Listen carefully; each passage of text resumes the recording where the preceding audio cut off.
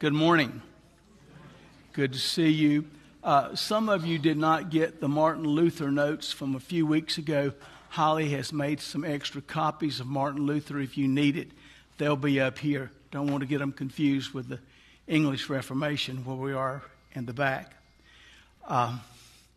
Today I'm going to share something with you to begin with that I've always used, but I haven't used it with y'all yet, and that is my timeline of church history. You know, our goal and our task that I've been given is to cover 2,000 years of church history in 12 lessons, which is, what's that song, To Dream, the Impossible Dream? Well, that's really an impossible task. So if you're doing 2,000 years in 12 lessons, all you're doing is dipping down and dipping down. But we've gone far enough now, I thought I would give you kind of an overview. This is a chart that Doug Fincannon and I came up with probably 25 years ago, and we've, in various forms, I've used it everywhere. And this essentially, arbitrarily, but essentially breaks the church down into three periods. You have the ancient church history, which includes the apostolic church. It includes the apostolic fathers like Polycarp. It includes the church councils, Nicaea, Chalcedon. It includes the golden age of church fathers, which is Augustine, which is all the preachers in Turkey that I couldn't go over, like John of Chrysostom. They call him Golden Tongue because of his ability to preach. But that essentially falls between the formation of the church, and I break it at 590 because Dr. Panosian broke it at 590. And if you take your master's under someone, you tend to do what he did. But he justified the 590 because that's when Gregory came to the throne as Pope. Gregory was probably the first universally recognized Pope, even though the East didn't recognize him. So we break it and we start medieval church history from 590 up to the beginning of the arbitrary Reformation, 1517. Within that, the first medieval Pope, which was Gregory, the rise of the Holy Roman Empire, 800, the crowning of Charlemagne, the Crusades, which I skimmed over, and I was chastised by someone who said they really were victories, but you have to explain why they were victories and failures at the same time. We didn't have time for that. The papacy went in decline. You had popes in three different locations, and one of them wore a skirt. The pre-reformers, you had Wycliffe, you had Tyndale, you had Savonarola and Florence. You had the Albigensians, who were really not good, the Waldensians, who were good. This all happened in the period of the 13th and 14th century. Then you come upon the period of the 16th century and Martin Luther. We call this modern church history. The Reformation and the Counter-Reformation, which we haven't even mentioned. Rome attempted to answer the Reformation by the Council of Trent and something that occurred. And by the way, the doctrine that was affirmed in the Council of Trent by Rome from 1545 to about 1572 has never been changed and never been altered.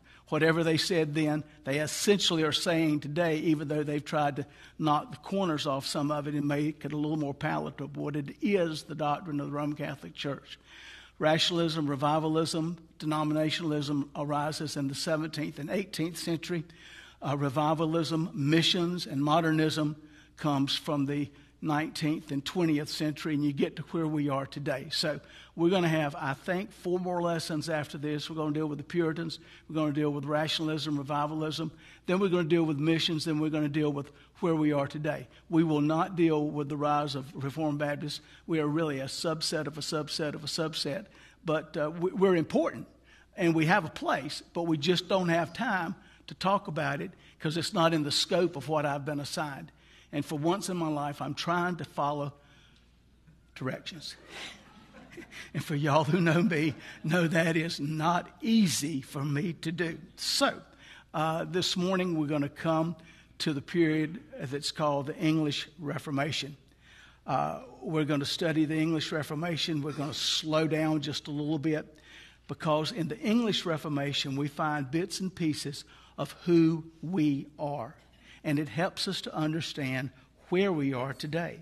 This period includes many of the people that we call our heroes, part of our own Christian family subtree with whom we're intimately connected. martyrs like Thomas Cranmer, Bishop Latimer, Bishop Ridley, Hooper, Bradford, whose sacrifices we're called to emulate and learn from.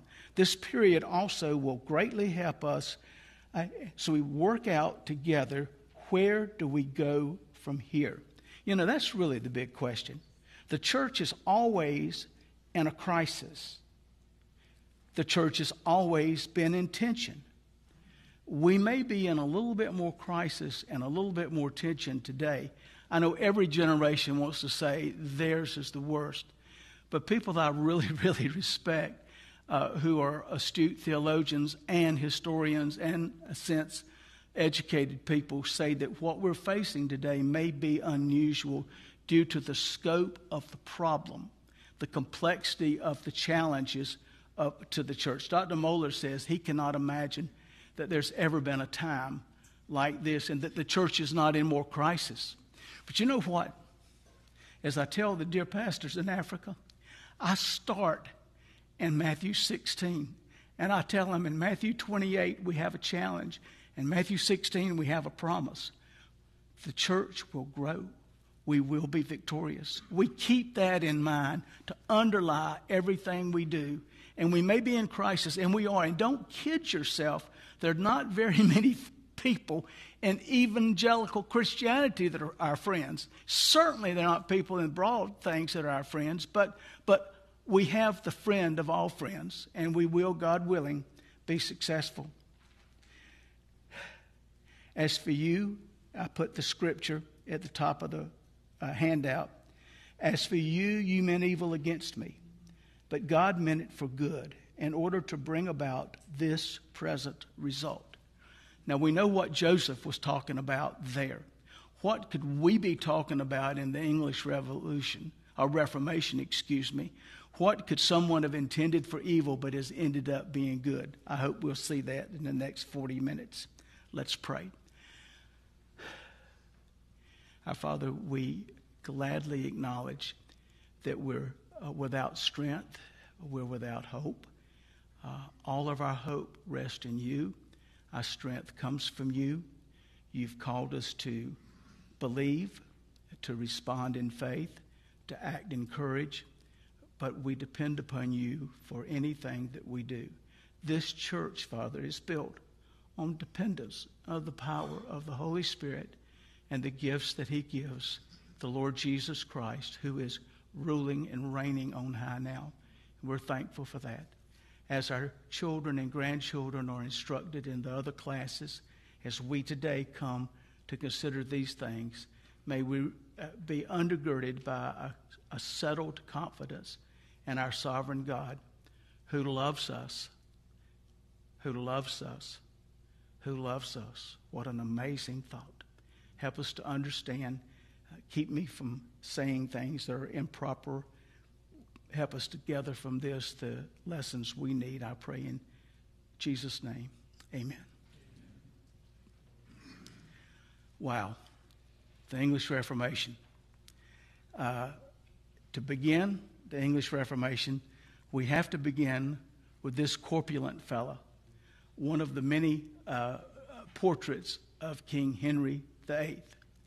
There are so many things could be said about Henry. Most of them probably shouldn't be said about Henry.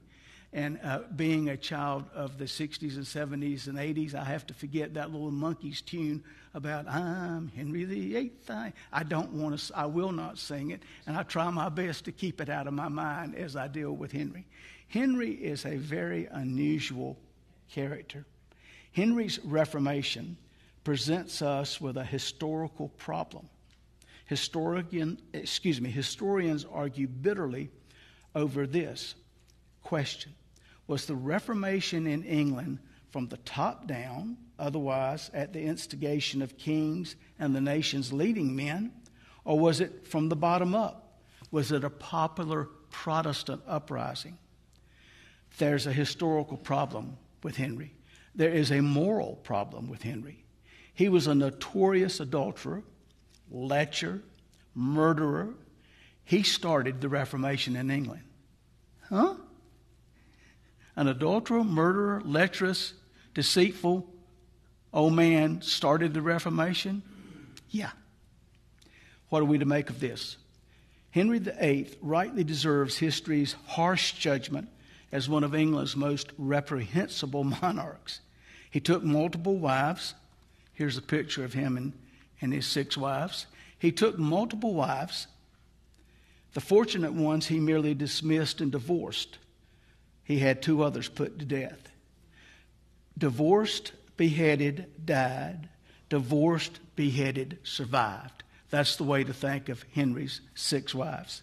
I used to spend 10 minutes on them, and they're really interesting, but we don't have even 30 seconds this morning on them. His multiple wives, he was the same scoundrel who defied the authority of the Roman Catholic Church. He laid the foundation for the Reformation to begin in the English church. As Christians, we need not shy away from these unsavory facts. Scripture and history bear numerous examples of God bringing good results out of humanity's wicked actions. Genesis 50:20, which we've read, is a great Bible summary of this truth. It means we can condemn sin anywhere we see it, but we also remember that the Lord is in control. He can use wickedness to bring about gospel good. We better hope that he can. Henry's break with Rome occurred, I think I do put up a list of Henry's wives. Catherine, who had a daughter, Mary, he divorced her. Anne Boleyn had a daughter, Elizabeth, he beheaded her. Jane Seymour had a son, Edward. She died, bless her heart. Anne of Cleves, he divorced. Catherine Howard, he beheaded. Catherine Parr survived. So that's Henry's 6 wives. Let's go back to Henry here for a second.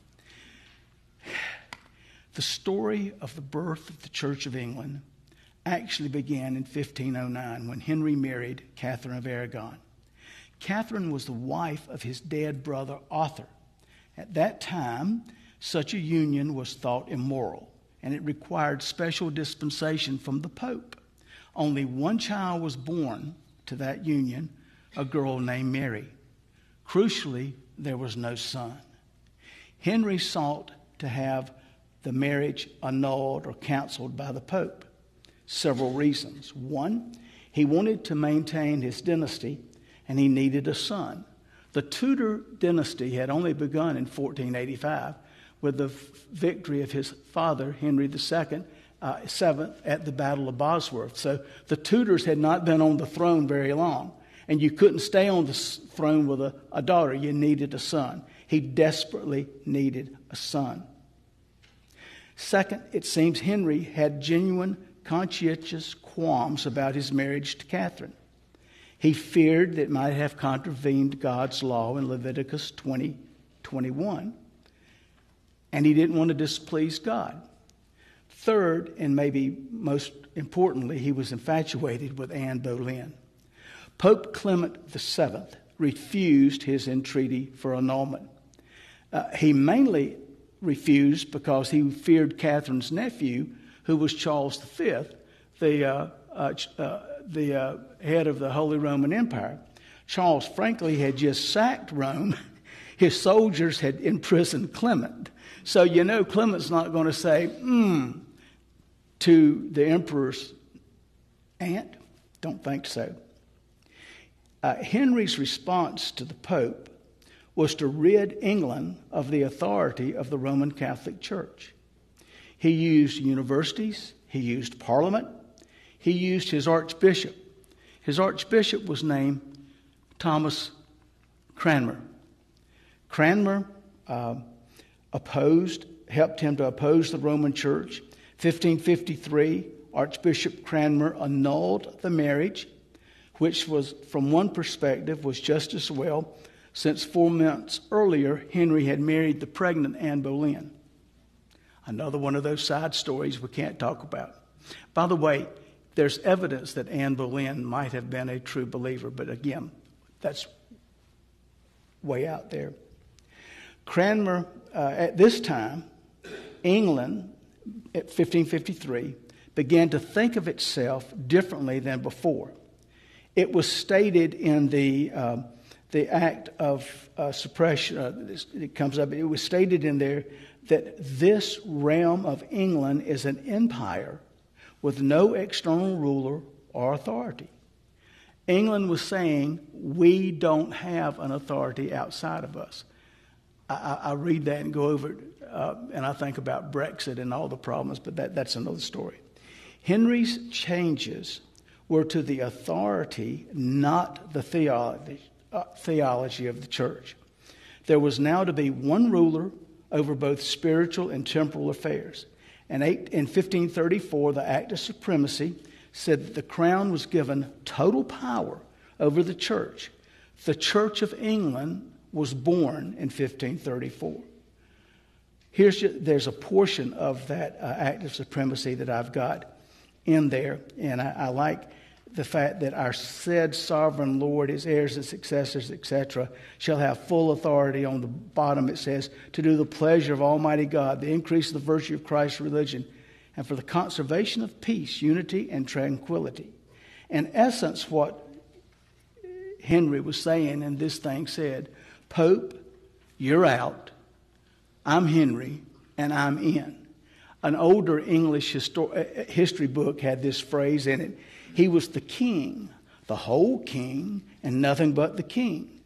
But he wished to be, with regard to the Church of England, the Pope, the whole Pope, and nothing and something more than the Pope. Henry saw himself as the head. And today, the King or Queen of England is the head of the Church of England. And their vows are supposed to be to uphold it. Of course, Charles changed the vows to uphold faith, not the faith, because he doesn't think there's only one. Almost no change was made to the doctrine of the church. At this stage, there was an English Catholicism without the Pope. There was nothing distinctively Protestant. Indeed, in 1521, Henry had actually written a book denouncing Luther and asserting Catholic doctrine and upholding the seven sacraments. Henry had not ceased to be a Catholic. But in 1538, Henry called an abrupt to the minor reforms that he enacted. He was irritated by the pressure from the Lutherans on matters of doctrine. He was worried by a coalition against him of France and the Empire. However, these changes to authority structures did make the future Reformation easier. The fact that the Church of England was set up the way it was and the authority was set the way it was made it easier for reform in the future. Another factor of this period was the dissolution of the monasteries. This was not driven by doctrine, but by greed. Henry's great administrator, a man named Thomas Cromwell, had performed an audit. He discovered that the total income of the monasteries was 3 times larger than the income from the crown estates. We cannot imagine the enormous power that these monasteries and really monks and nuns in these monasteries controlled. Imagine, they had 3 times the wealth that the sovereign had. He began in 1536 with minor monasteries. He spread it to the major monastic houses in 1539. Within a decade, around 2/3 of the monastic lands had been sold. Henry used the money to pay for wars because he was fighting the French, at least the French at this time. Another key feature of the English Reformation and the move that was happening right now is called the availability of the English Bible. William Tyndale was persecuted for pursuing his own unauthorized translation of the Bible. I wish I had time to spend on Tyndale. I have a paper on Tyndale that I gave in Africa And if anyone wants it, I'll be glad to send it to you. This little chart I did on Tyndall. Tyndall, when he was serving as a tutor, got into an argument with a local priest at dinner table. And he said to the priest was saying that you needed to listen to the Pope. Tyndall says, I defy the Pope and all his laws. If God spare my life ere many years, I will cause a boy that driveth the plow shall know more of the Scripture than thou dost, yet more than the Pope does. This was about probably 1523, 24, 25 when Tyndall wrote this. Tyndall had been to Cambridge, came into the Truth of Grace at the White Horse Inn in Cambridge. In 1526, Tyndall publishes his New Testament with a preface and notes. Someone called his preface Pure Luther. Tyndall had gone to Germany, gone to the continent. He was martyred in 1536. He said on the fire when he was there, he said, Lord, open the eyes of the King of England. He spoke 8 languages so fluently that it said that if you were a native of the country of that language, you would not know that he wasn't a native. The man was an absolute linguistic genius. He did all of his translation in dark rooms, on the run, at threat of his life, but yet his translation was so good that over 85% of the King James Authorized Version that some of you in here hold in your hand that was published in 1611, 85% of it was Tyndall's translation. They had 70 men working for 3 years on the Authorized Version, and they couldn't improve on what Tyndall did. The man was brilliant. Anyway, that's this thing I had on, but it is now coming off. I'm going to appeal to the authorities that I get the one that hooks on both sides next time. This is just, it's quite frankly disconcerting if you want to know the truth. Anyway, that's enough on Tyndall. Tyndall's, go back to your notes, David. Go back to your notes. The English Bibles began to make their way back to England. They became widely used so that by 1537, Edward Fox, Bishop of Hereford, told his fellow priest, and it's in your notes, make not yourselves the laughingstock of the world. Light has sprung up and scattering all the clouds. The lay people know the Scriptures better than many of us. Isn't it amazing what God will do with His Word in the vernacular? You need the Word in the vernacular. What does that mean? The Word that can be understood by the people when they read it. That's why we update translations. We're not improving. We're just making it more readable if we stay faithful to the Greek manuscript and to the text. The people need to understand what they read in the Word of God. But the Word of God has power beyond anything we can ever imagine. Let it loose. Let it loose. Under Cromwell's patronage, the Great Bible was produced in 1539. Henry approved this. Miles Cloverdale was the editor of this, but he took all of Tyndall's work. They made it into a great Bible, and Henry paid for one to be printed and put in every cathedral and every church in England had one Bible. You could go to church and read the Bible. You have problems reading in the morning? What if you had to come here every day just to get to the one Bible? But they did. And you know what happened? The Word of God blew up. It blew up England. I love it. I don't love this. As for Henry himself, his own marital misery continued. He either married and divorced or killed 4 more wives until his death in 1547. Where did the pressure come from? Oh, excuse me. I don't need to do this yet. It's in your notes. I've got things. I didn't put it up here. Where did the pressure come from to change? We've noted some pretty basic motives within Henry VIII's heart. But what of the other factors that have entered in at this time? There was some level of popular anti-clericalism, though historians argue about how much the general public was dissatisfied with their Roman Catholic clergy. A few faithful ministers had preached sermons blaming the clergy for the general spiritual state of lethargy in the country. There were objections raised to the practice called pluralism. Pluralism was when one man was given the see or the church in different areas. Say all of the churches, most were supported by a patron. It had, pardon me.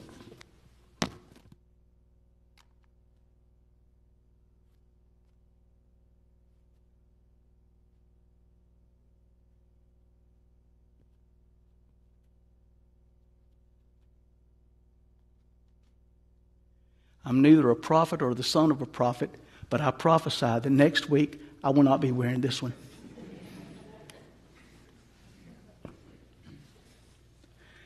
Pluralism was when one man, let's say Bishop Jones Enzi, was given 4 different churches.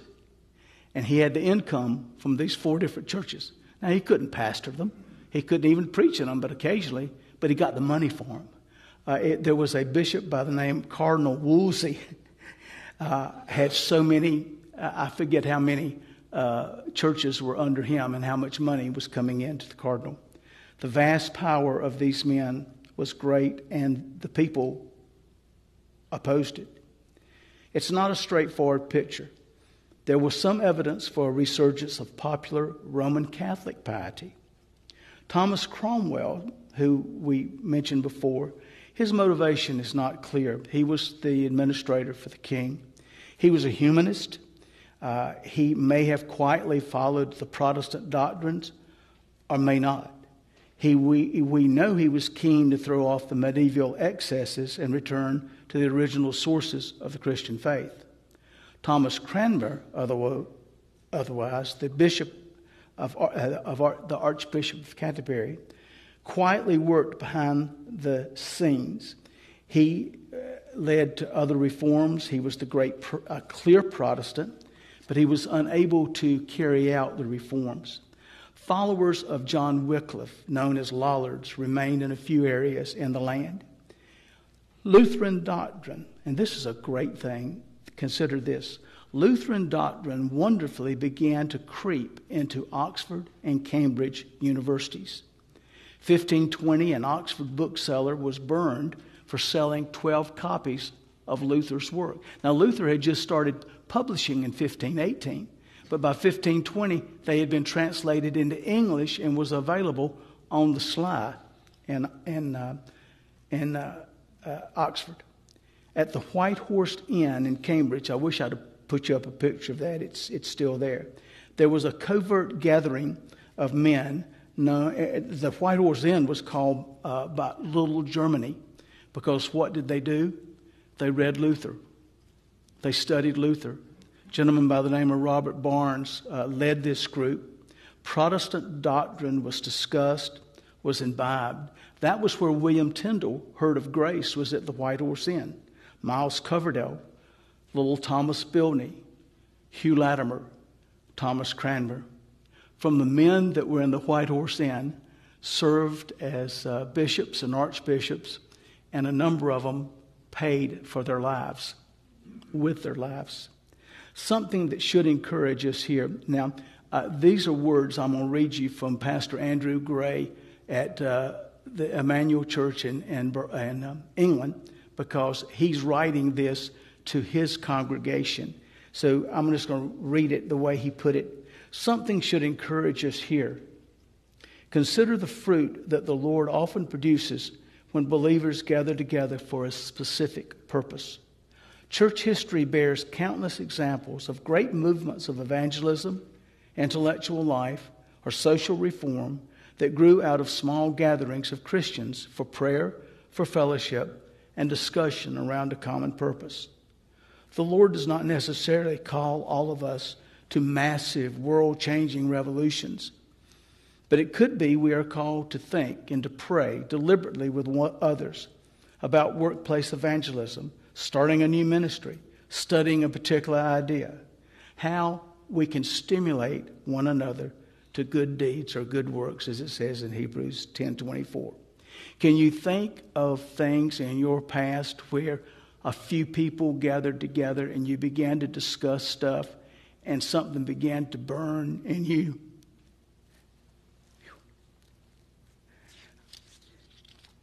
I better not mention a couple of things. I'm about to get choked up. Earl probably knows I'm thinking about Farmer's Dairy in Old Salem. Ooh, the discussions, bean soup and coffee that was held at those tables. And out of that, there's a man ministering in Kampala, Uganda this morning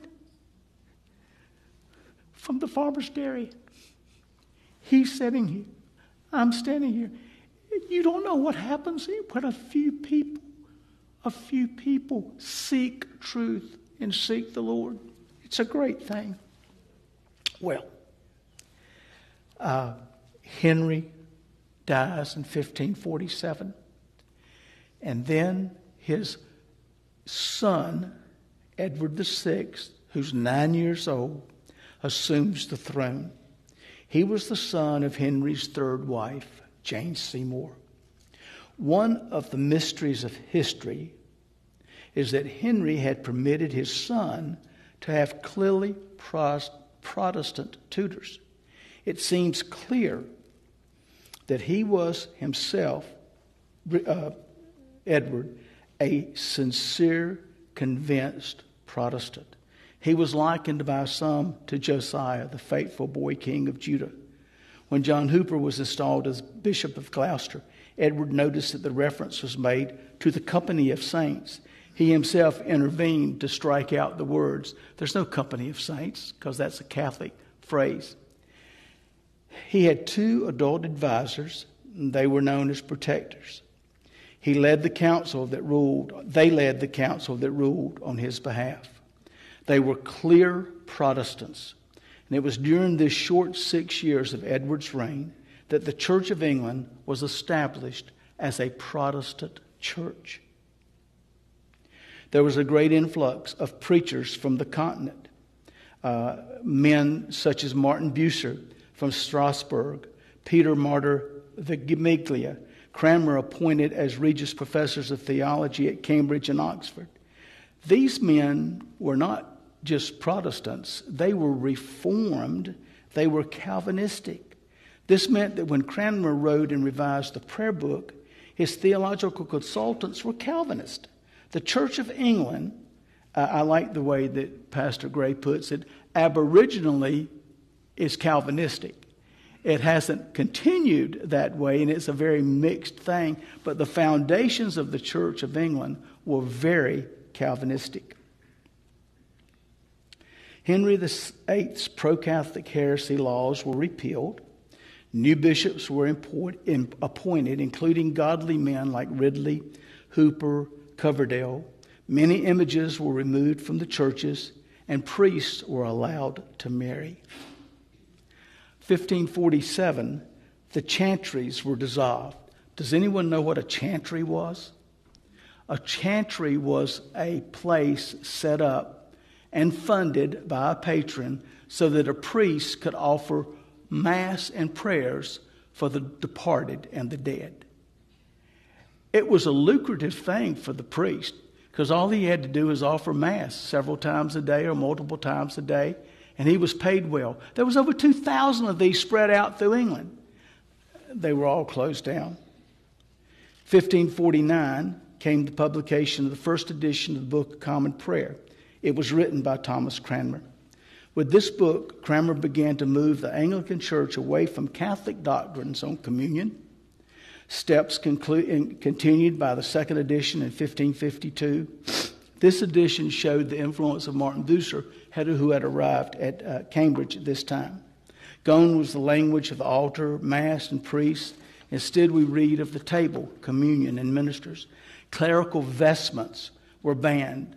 The adoration of the bread and wine was condemned as specifically idolatrous. I'm assuming in the Catholic Church in Mass still today, they elevate the bread and they elevate the wine. Well, that's making an idol out of them. That was forbidden. Prayers for the dead were forbidden. 1552, Cranmer introduced the 42 Articles. In time, with some revision, these would become what we know today as the 39 Articles of Religion. These remain the foundation of the Church of England, although for long years now they've been ignored by most people in authority. Isn't that something? You can have a founding document, but you're allowed to wink. Say, yeah, I agree with it, with a wink, and then you go on another way. There's a story about the Abstract of Principles, which was written in 1856, was adopted as the founding document of Southern Baptist Theological Seminary. And when Dr. Moeller came in 1993 as president, he said, we're all going to affirm this. And they said, oh, we've affirmed it. He said, no, you're going to affirm it and say that you believe everything that's in it. He replaced 96 professors in 2 years because they could not affirm the Abstract of Principles. That's why you have confessions of faith and statements such as that. That's just really why you have it. 6 years of Edward's reign. Here's another picture of the young man. That's the way he signed his name. 6 years of his reign represented a time of tremendous flourishing in the English Protestantism. There was resistance to the new religion. Cornwall, some people objected, and possibly because they spoke Cornish and they didn't understand the English of what was being said. In Norfolk, people resisted. They wanted greater reform. They had read and heard of what was going on the continent, and they wanted to see that in England. There was a great popular enthusiasm for the new movement in some regions. Overall, the Church of England was more thoroughly reformed in 1553 than at any other time before or since. But in one of the Lord's strange acts of providence, Henry dies. At age 16, he dies. And he knew what was going to happen. He knew what was going to happen. He knew that his half-sister Mary was coming to the throne. J.C. Ryle reports that on Edward's deathbed, he prayed, "O Lord God, defend this realm from papistry and maintain thy true religion." His sister, Mary Tudor. Mary was the daughter of Catherine of Aragon and Henry VIII. What had happened to her mother? She was divorced by the king. She was Catholic. She detested the Protestants. She detested her father. She marries Philip from Spain or somewhere like that. I don't know where he was from. She comes to the throne. She only reigned for 5 years. Oh, I didn't mention Lady Jane Grey. We'll talk about her maybe later. She reigned for 5 years. She did all she could to bring England back under the authority of the Pope. She had Parliament repeal all the Edwardian laws. She banished the Book of Common Prayer. She restored the feast days of the saints.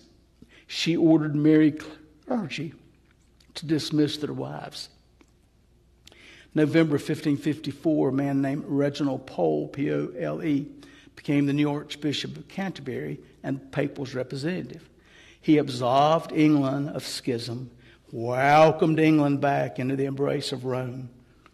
Pole had a personal grudge against the Protestants because Henry had had the majority of Pole's family killed. These were brutal times. Many Protestants, fearing reprisal if they refused to submit to the Pope, fled to the continent. This no doubt spared many lives. One who fled was John Knox from Scotland, who was in London. We will not be able to talk about Knox. How you do church history without John Knox is a travesty and an abomination, but that's what we will do. One particular focus of Mary and Archbishop Pole was the Catholic Mass. This was the one very public means of demonstrating loyalty to the old religion.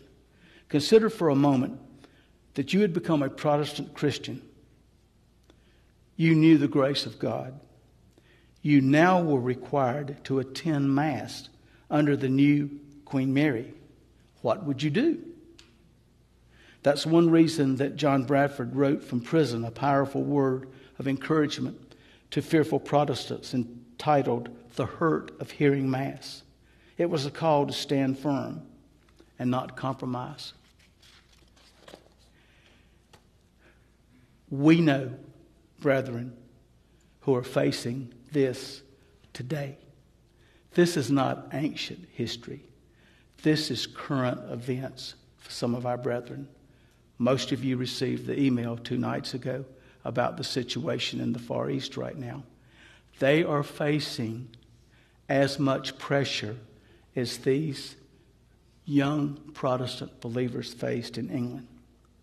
Consider for a moment how fleeting is earthly security.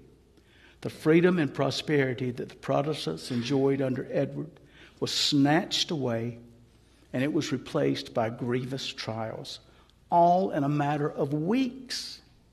We must thank God for the freedom and peace, but we must not assume that it will endure forever. Remember, our hope is set on another country, Hebrews 11. Mary began her infamous burnings in early 1555. She targeted faithful Protestants who would not recant.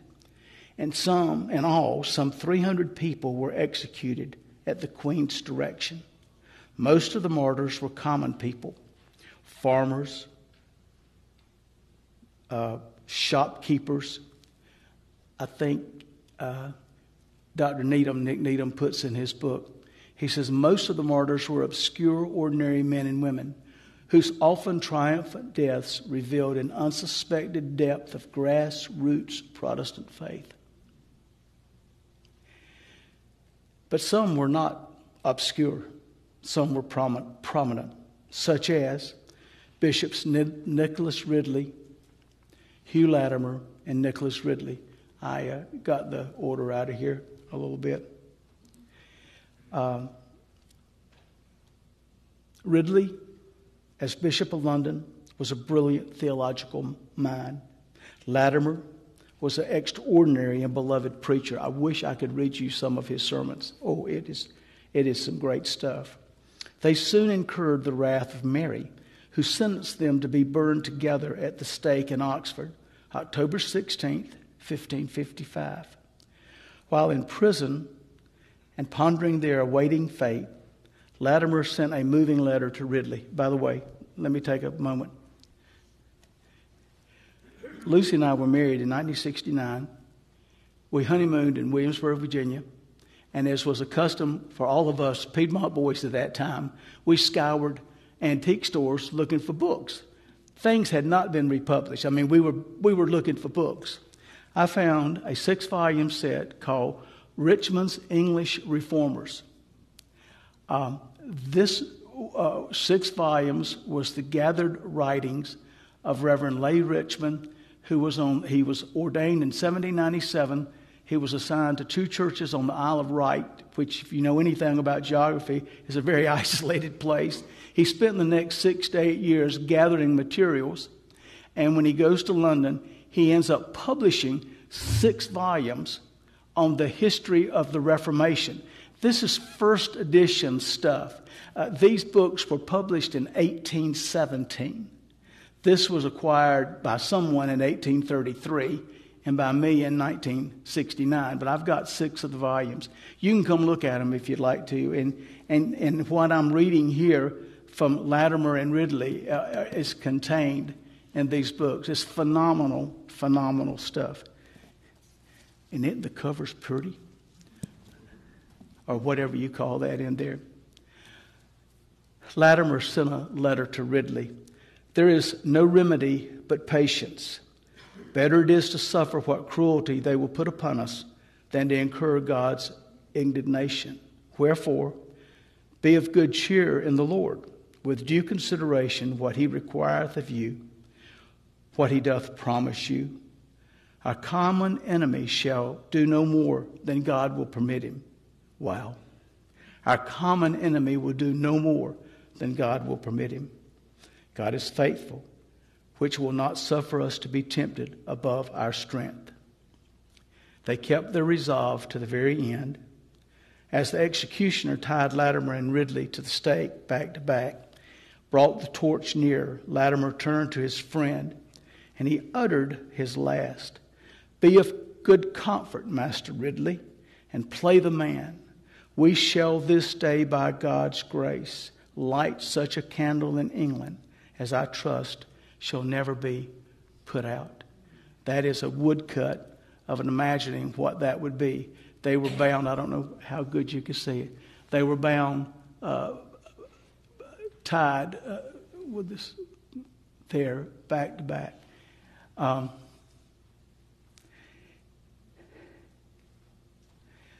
Cranmer died fast.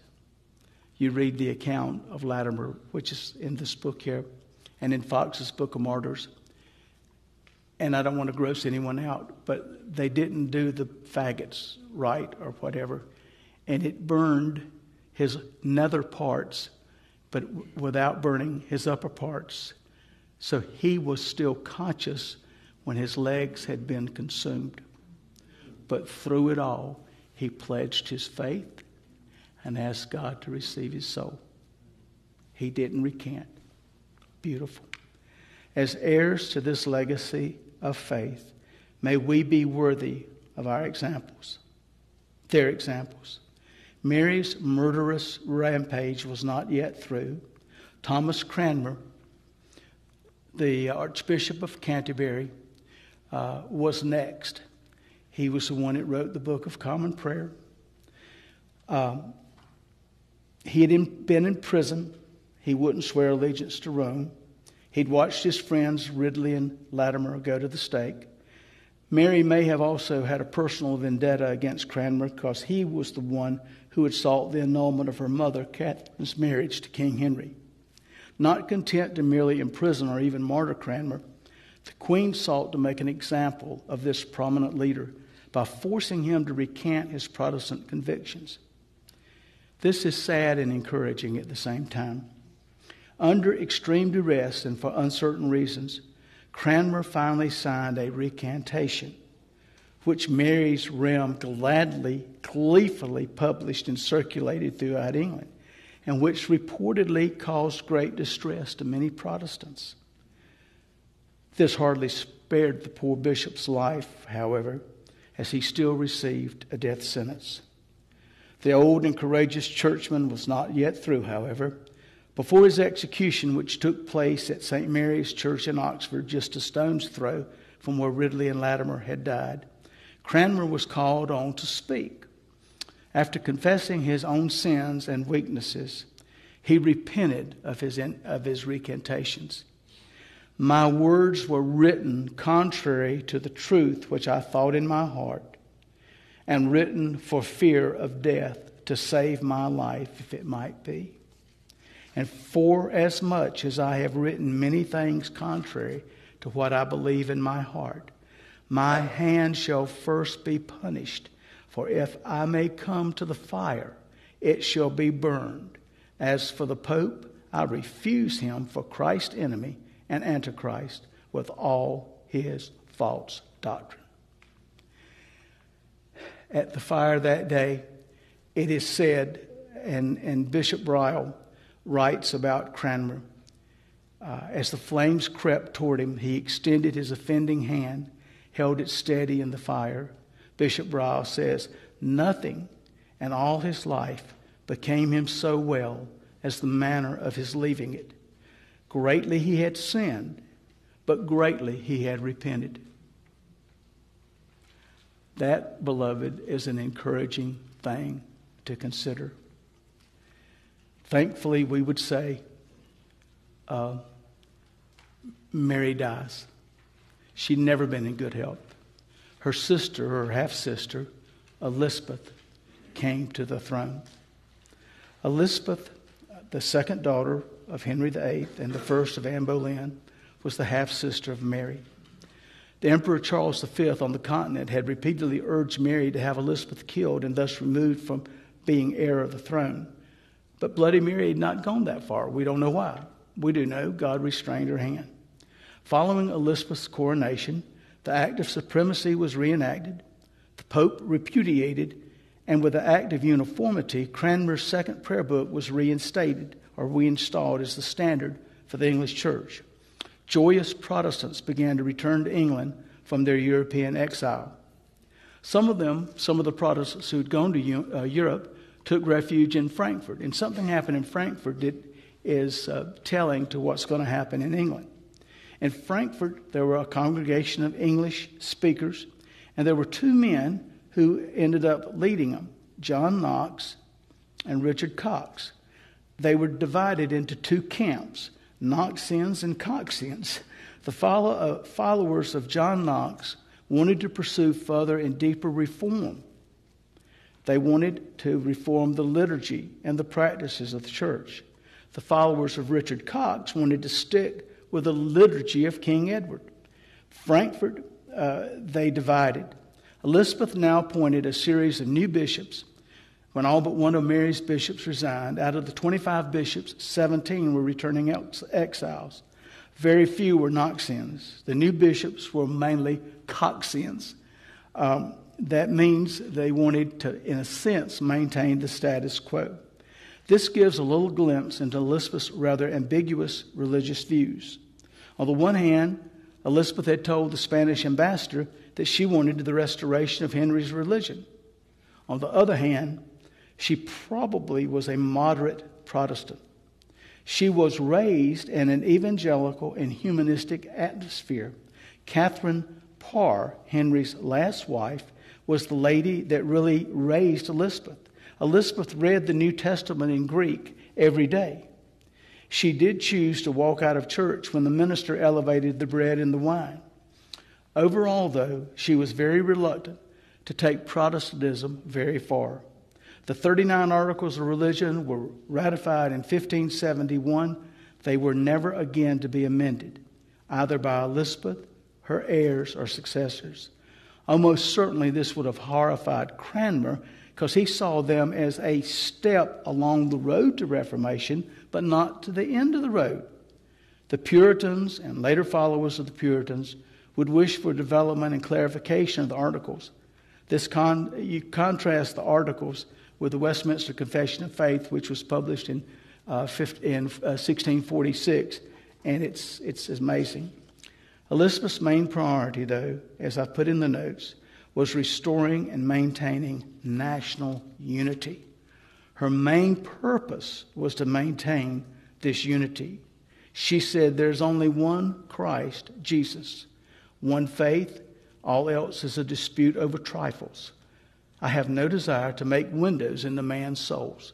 She didn't really care how much you personally believed.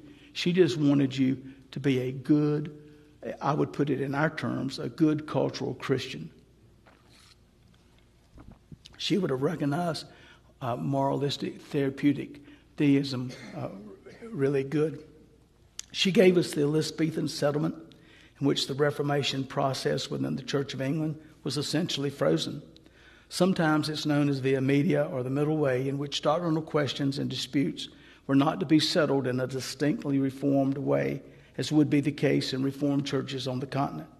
To some extent, this remains true and is the essence of Anglicanism today. They tolerate candles, priestly robes. They have willingness to live with slight doctrinal ambiguities, even within the 39 Articles of the Church of England. There was opposition to Elizabeth's settlement. Oh, that's a picture of her in later days. I forget what I put up here. There you go. Elizabeth had opposition from Catholics. Early on, she put some Catholics to death for dissent from the throne. I wish that she had not done that. I don't think Protestants should have responded to their persecution by persecuting the Catholics. Elizabeth's cousin, Mary, Queen of Scots, had been forced out of Scotland 1563 or 65, I think it was. Mary had her imprisoned in the Tower of London.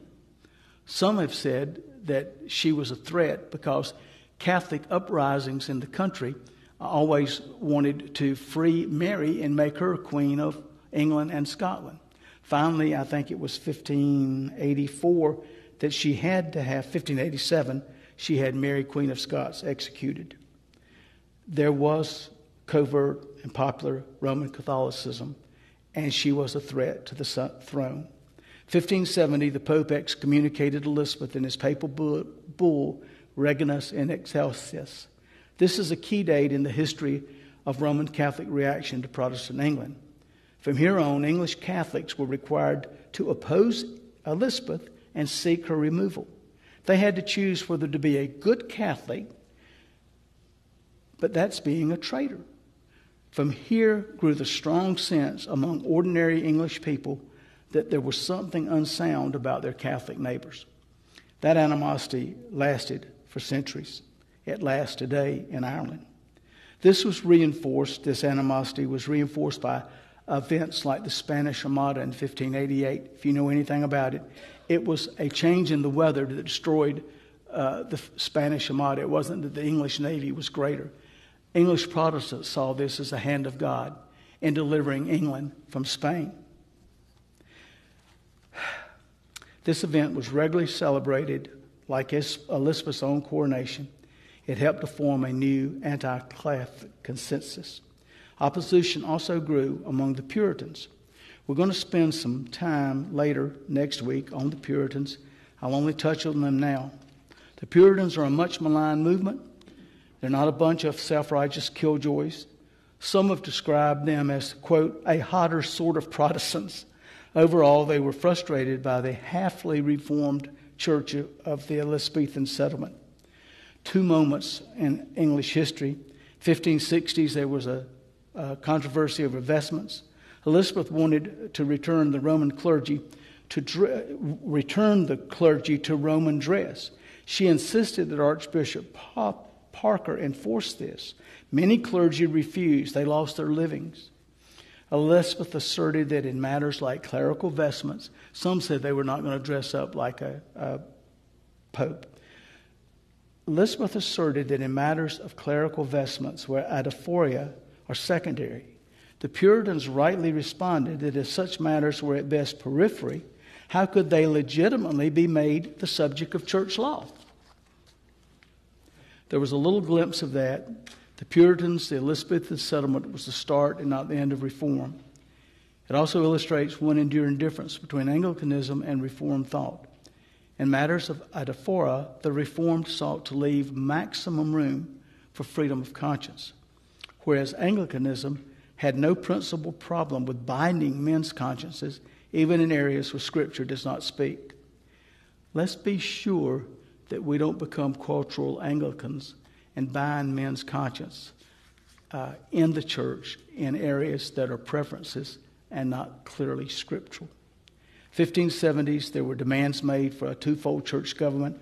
There was one area of England and East Anglia where they wanted a Presbyterian form of government, do away with the bishop. It's important to note that at this stage, everyone in the Church of England were still Calvinist. Arminianism had not arrived. Lauditarianism, which we'll talk about next week, had not arrived.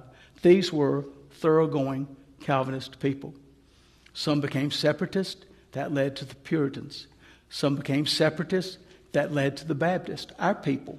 And I'll be able to touch on that maybe just a minute next week.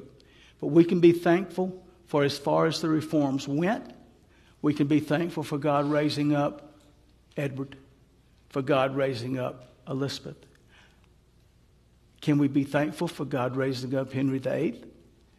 That's a little more difficult.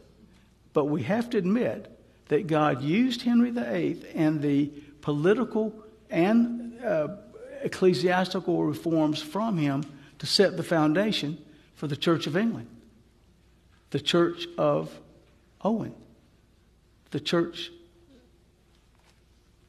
of, well, I won't name men, but it's a good thing. Well, thank you for your attention. I appreciate it so much. Tad Driver, would you close us in prayer, please? Our gracious Heavenly Father, we cannot thank you enough for the way you have moved your word. You have spoken to and used many men to further your kingdom.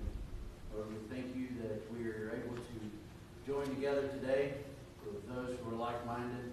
I ask that you would continue to use the men that you have placed in our pulpit, Lord. Give them wisdom, give them understanding. Let our hearts and our ears listen today to your word. In Jesus' name we pray.